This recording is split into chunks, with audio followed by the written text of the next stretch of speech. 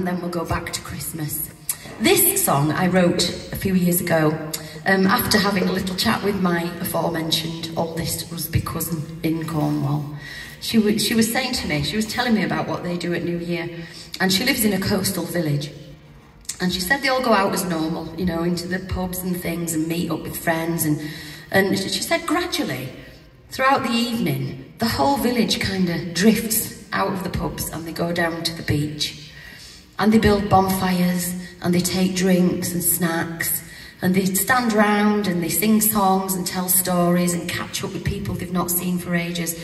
And they wait there for the new year, the sun, the first sun rays of the new year to come up. And she was saying it's as if everybody just stands there, sending all the rubbish bits out, you know, from the year that's just been, and welcoming that new, fresh new year, and only taking with you what matters. So anyway, she was telling me, and I was thinking, oh, I wish we had a beach in Barnsley. We haven't got one of them. So I wrote this song instead, so I could just imagine it all. So this is called Let the Bells Ring.